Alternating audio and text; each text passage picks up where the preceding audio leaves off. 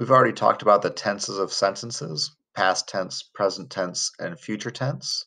Past tense meaning it already happened, present tense meaning it is happening at this current moment, and future tense means that it will happen. Today we are going to talk about present tense and more specifically about spelling the present tense verbs. So quite often when we have a present tense verb, we have to add an S onto the end of it. But that depends on what the subject is like. So I have two sentences that are very similar here. I have the dogs run through the yard and the dog runs through the yard. If you notice, when my subject is plural, meaning there's more than one, my verb does not have an S on the end of it. And this one down here, when my subject is singular, which means just one dog, my verb has an S on it. So when we're spelling these present tense verbs, sometimes we have to add S's onto the end of the word. Quite often, when the subject is singular, there needs to be an S on the end of the verb. If the subject is plural, like dogs, there will not have to be an S on the end of the verb. So when we are adding S's on to the end of the verb, if it ends in SS, if the verb ends in SS, SH, CH, ZZ, or X, we're going to often add an E before the S. For example, pass becomes passes. If we didn't add that E in there, it would just be pass.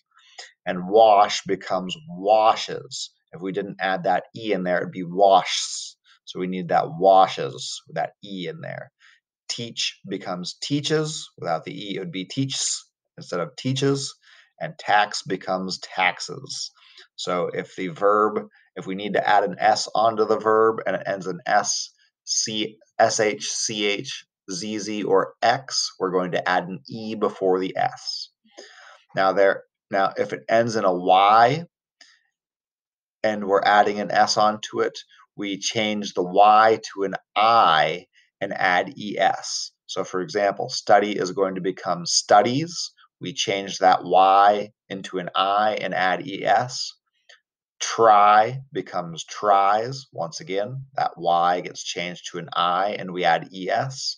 Marry becomes marries. Same deal. Change the Y to an I and add ES. Fly and cry work the same way. Fly becomes flies. Cry becomes cries. Both of those, the Y changes to an I and we add ES. Now, there are times where we cannot change the Y to an I and add ES, and that is when there is a vowel in front of the Y. So if there's a vowel in front of the Y, we do not change the Y to an I and add ES. And there are some examples down here. I gotta get rid of me so you can see those. Like play, if we change the Y to an I and added ES in play, it'd be PLAIES, which wouldn't make any sense. Same thing with say. Say becomes says. We wouldn't change the Y to an I and add ES. So if you see basically three vowels in a row, you more than likely know you made a mistake there. So like buy becomes buys. It wouldn't be BUIES. We keep that Y there because there is a vowel in front of the Y. All right, thanks a lot. Good luck, and if you need any help, let me know.